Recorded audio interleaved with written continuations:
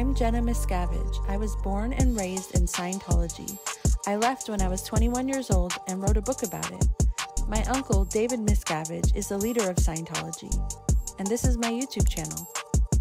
Hey guys, so today I thought it would be interesting to have a chat about the fact that despite there no longer being cadet orgs in Scientology, why I still find it important to talk about what it was like growing up inside the cadet org. So for those of you who don't know, the Sea Org is Scientology's most dedicated and elite group, where members sign 1 billion-year contracts dedicating themselves lifetime after lifetime to Scientology. The Sea Org is a paramilitary organization with demanding schedules, demanding conditions, strict rules, and little to no pay, and the loyalty to Scientology is absolute at this level. The Cadet Org is Scientology's youth division of the Sea Org. It was created for children of Sea Org members, and basically these children are raised to become Sea Org members themselves. The Cadet Org is also run in a paramilitary style, and there are long hours of heavy labor, minimal schooling, and it is basically to prepare these kids, of which I was one, to become Sea Org members for the rest of their lives. These cadet orgs no longer exist. I'm not sure what Scientology's exact reason was for having them no longer exist. I can imagine it wasn't because they all of a sudden had good feelings towards children and didn't think they deserved these conditions. At least if that is the reason, they've never apologized to any of the children or done anything to make it better in any way. They've really just gone out of their way to make people who grew up in Scientology's lives harder when they try to speak about their experiences there. But I know that there was still a cadet org in LA in about 2002. But there was a cadet org. There were 2 cadet orgs in California. There was one in Clearwater, Florida. There was one in the UK. And there was one in Curacao. And there were probably a couple of others that I'm not aware of. But those are ones that I am definitely aware of. And they phased those out. But one thing I want to make clear is that just because they phased out these cadet orgs, it does not mean that all of the kids who were in the cadet orgs were 18 at the time when the cadet orgs were phased out. Meaning, what they actually did was put an end to the cadet orgs, and they had all of those kids come into the Sea Org or send them elsewhere. But for the most part, they came into the Sea Org. So in 1999, all of the cadets that were at the cadet org that I was at were sent to Clearwater, Florida, and basically put on as workers, and most of whom were ages of anywhere from 13 up until 17. But these were minors, and they were put directly onto jobs, working 115 hours per week for the Sea Organization.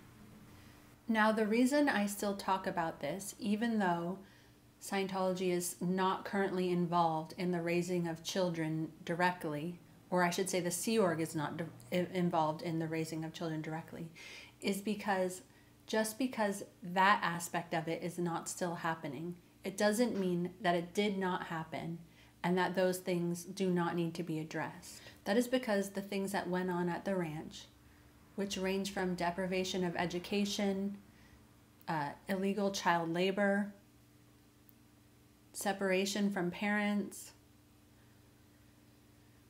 teaching kids to have shame for things that they have no reason to have shame for, putting kids in a position where they have no one who is protecting them or looking out for them or has their best interests at heart or cares about who they are in the world, who they want to be. That has effects on people, and those effects are long-term. In the many years since I've left Scientology and the Sea Org, I've learned a lot about how the things that happen to you in childhood affect you for your whole life.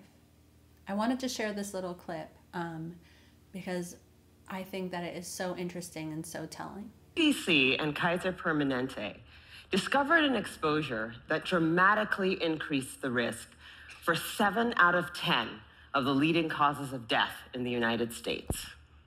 In high doses, it affects brain development, the immune system, hormonal systems, and even the way our DNA is read and transcribed. Folks who are exposed in very high doses have triple the lifetime risk of heart disease and lung cancer, and a 20-year difference in life expectancy. And yet doctors today are not trained in routine screening or treatment. Now, the exposure I'm talking about is not a pesticide or a packaging chemical. It's childhood trauma. I want to give a little analogy because I think it might make it a little bit easier for people to understand where I'm coming from on this point, which is, let's just say somebody, a little girl gets sexually abused as a child. And this is something that happens one time, and she grows up and she never speaks about it. She knows about it in the back of her mind, and it affects the way she trusts people. It affects the way she exists in her relationships. It gives her a certain amount of shame about herself. It gives her a certain amount of distrust. And then one day she decides that she needs to talk about it in order to get rid of all of these feelings that she has surrounding it and to get it off her chest. And maybe even she doesn't even realize that this happened because she had to block it out in order to survive until after she's already an adult.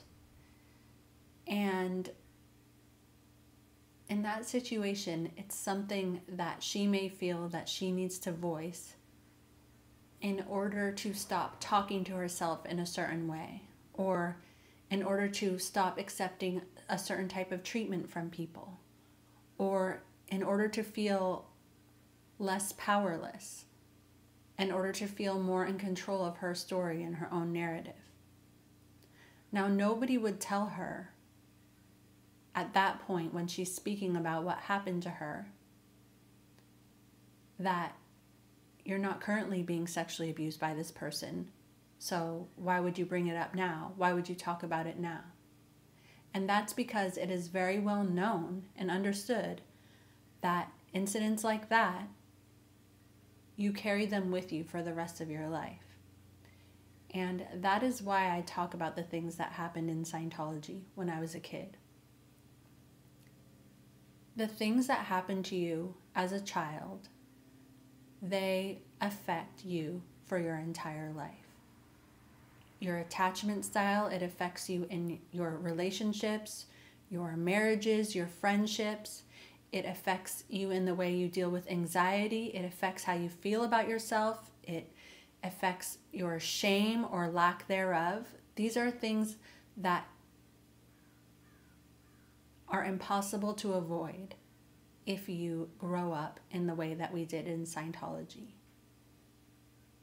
And all of these people still exist in the world. At the cadet org that I was at, there was 85 kids. You know, there's at least 5 other cadet orgs. That's hundreds of people in the world who have had similar experiences to me, and many even worse, that are still living with the effects of this trauma. And I feel that in some way, me talking about it helps to end the cycle of them potentially gaslighting themselves, of them bringing shame onto themselves.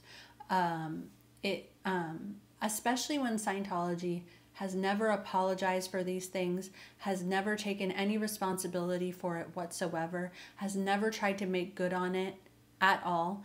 In fact, to the contrary, in many cases, when these kids who grew up in Scientology, who are no longer kids, who are adults, they remain disconnected from their family because Scientology will not allow them to speak to their family members who still remain in Scientology.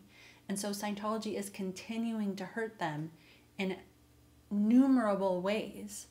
Some that are obvious, such as disconnection, or Scientology posting lying, slanderous websites about them when they try to speak out and tell their truth, and some that are less visible. The effects of the shame, of the stress, of the lack of sleep that they had for years, of their adrenal system always being wired for fight or flight because they never know how their senior is going to act that day, or what they're going to be in trouble for, or if the boss is going to be in a bad mood. We all have had to adjust to living life in that way and have our own coping mechanisms that we deal with every day, whether we know it or not. And these things take time to heal from. And in my case, my first step in healing from it is to acknowledge what happened, and hoping that my doing so will help other people be a little bit less fearful to acknowledge what happened to them as well. Of course, when you're in the cadet org, when you're in the moment, you have to tell yourself, oh, everything was fine, it was great, I love it here. You have to tell yourself that in order to survive. What are your options? You're not going to leave. Your parents are there. You're not going to fight people there. There's a whole organization of people who are enforcing these rules. You can't win. So your only option when you're there is to tell yourself that this is okay, this is right, and to fall in line. And so you create coping mechanisms, you create disassociations in order to deal with that. That basically can come back and haunt you later on in adulthood when you're just trying to get on with your life. I'm not sure if I'm going to explain this concept that I have coherently. It's just an opinion that I have about something, which is sometimes I feel like, if people were to see kids in there right now that this is happening to, it would be like, oh, we need to save those kids immediately, and this is an emergency and we need to do this right now, which is very valid and understandable. And I think I've already butchered explaining it. But anyways, my point is that there are plenty of people who are adults who that did happen to, who are living in the world right now, who are no less important because they're adults. Just because adults aren't as cute as kids or are technically not as helpless, it doesn't mean that they're any less important than kids. And that actually took me a long while to realize that, especially for years when I dedicated so much of myself to my kids in a coping mechanism in order to make up for my own childhood, in order to soothe myself. And of course my kids are the most important thing in the world to me, but I actually had to realize that if we are talking logically, there is no reason why my kids are more important than me.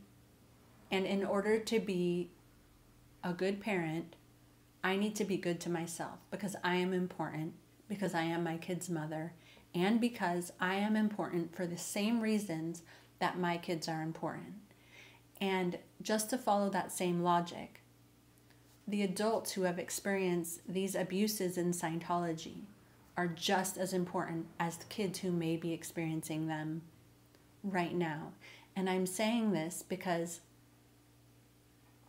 and this is especially true because these adults who experience these abuses as children, they grew up in Scientology. Now you can say an adult has an option to leave, but they don't. They only grew up knowing one way of life, knowing one thing. It's not the same as somebody who is an adult in the outside world. It's like we did not have access to the internet. We did not have access to phones. We did not have access to anything that would have told me there's a different way of living, or that the way that I was living wasn't normal.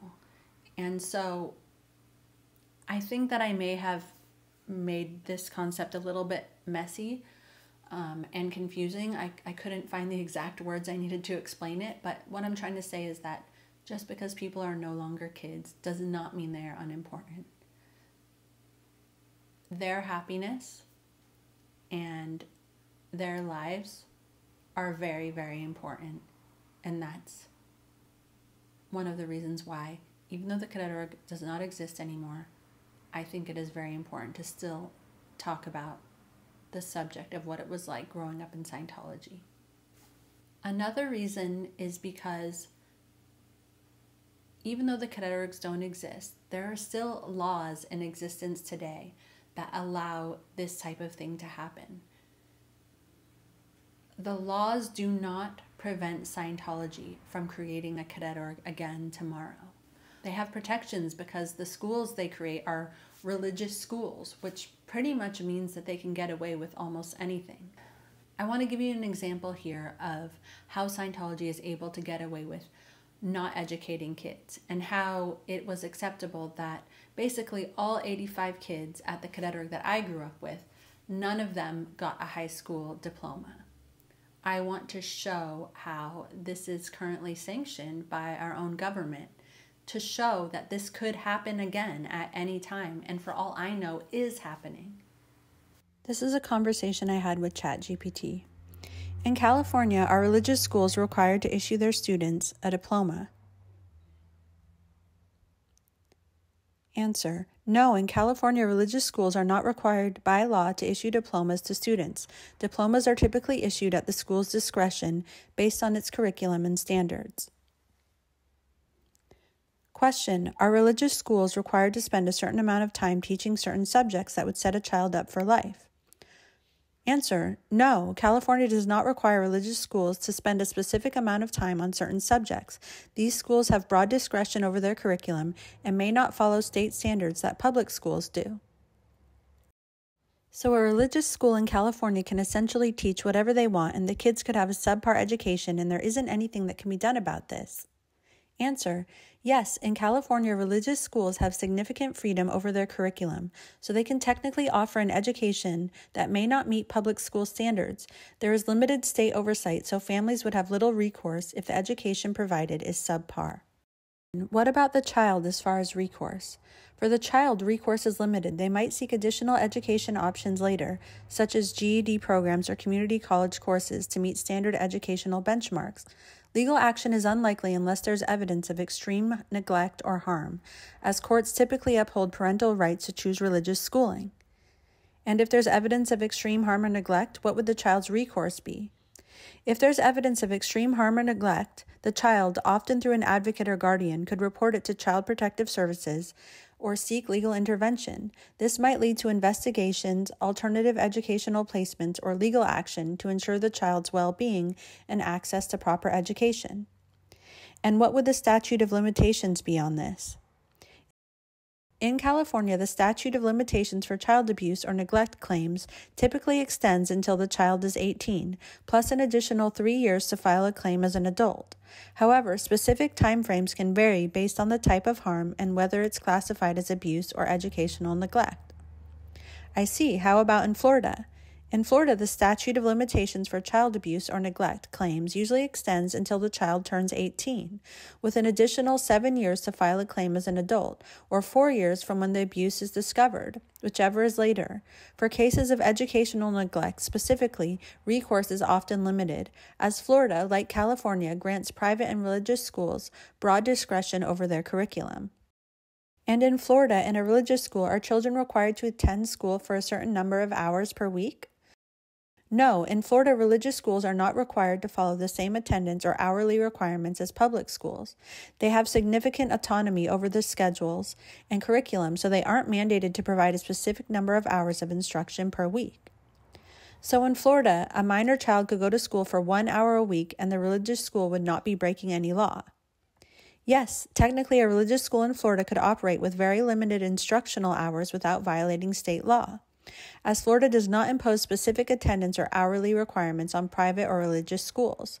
The state grants these schools considerable freedom and yes, technically a religious school in Florida could operate with very limited instructional hours without violating state law, as Florida does not impose specific attendance or hourly requirements on private or religious schools. The state grants these schools considerable freedom in determining their educational structure. Does the government have any oversight with regards to religious schools in Florida? In Florida, government oversight of religious schools is minimal. The state does not mandate curriculum standards, attendance requirements, or specific teaching hours for religious schools. Oversight typically focuses on basic health and safety regulations, and there is little to no regulation on the educational content or quality provided by these schools. I see, and how about in California? Similarly, in California, government oversight of religious schools is very limited. The state does not enforce curriculum standards, attendance, or teaching hours for religious schools, focusing instead on health and safety compliance. Educational content, quality, and instructional time are largely at the discretion of the schools and their governing bodies. There are also many things that happen in Scientology that involve children that, even though there are no cadet orgs, they're still very disturbing, and I believe that they should not be legal or allowed, or at the very least, it should be very well known that these things are the case before people get involved in Scientology and get their kids involved. And even if somebody who you know gets involved in Scientology, I think it's great. The more people who know, the better, because they can tell that person, and that gives people who are inside maybe more of a clue that what's going on isn't normal, or the information can be out there when the kid eventually comes out of Scientology. But an example of some of the things that still go on in Scientology to kids are they can be trained as Scientology counselors. And in order to do this, they are required to give Scientology counseling to people. And more often than not, they are required to give Scientology counseling to adults, wherein they're required to ask them questions of a sexual nature. And children are also allowed to receive Scientology counseling. And they are also very much allowed to be asked questions of a sexual nature without their parents being there, without anyone being there to protect them. And as children, they don't necessarily know that they have a right to privacy. They are assuming because they are in a room with an adult that the adult knows better than they do, and that is not the case. One of the things that I was required to do as a kid in Scientology that is still very much something that would be required of kids in Scientology right now is what's called the purification rundown, where I was required to be in a sauna at 160 degrees for 5 hours a day for months on end. I had to take a handful of vitamins. I had to drink oil. It's Scientology's rundown, or Scientology's procedure for getting rid of drugs in your body. Now, I didn't really have any drugs in my body, but it's the first step you have to do before receiving other counseling. And so I remember when I was doing this, when I was 9 years old, my parents weren't there. There wasn't anyone checking on me every day to make sure I was okay. I started getting bloody noses at the end of it. And that's something that kids are very much allowed to do right now in Scientology. And they're also required to get a doctor's checkup in order to start this procedure. But in many cases, the doctor themselves is a Scientologist, as was with me. So that's super shady. There's so many approaches that can be taken on the subject of kids growing up in Scientology, whether it's to address past evils or current evils that are currently being perpetrated by Scientology. You know, some people could take why don't people sue them? Or why don't people enforce laws? Or why don't people create new laws to prevent this sort of thing from happening? I personally, my role in this that I have given to myself is that I want to talk about what happened. So maybe people who are better at law creation, or who are experts in that, or who are experts in other things may eventually be incentivized to do something about it. But my role here is being somebody who informs by telling my own story and potentially the story of others. My story winds up being the story of many others, but I lend credibility to the story of others by telling what happened to me, because the stories are very similar.